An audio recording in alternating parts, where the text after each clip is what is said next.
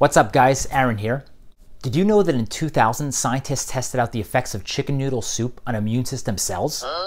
They found that when the soup was present, less virus cells were able to travel to the infection site, therefore creating the possibility for a reduction in cold and flu symptoms.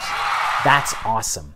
So during this cold and flu season, I wanted to send you my simple, delicious chicken noodle soup recipe that anyone can make at home. All I ask in return is that you smash that subscribe button down below to stay informed of all the great recipes I want to send you and support the channel at the same time.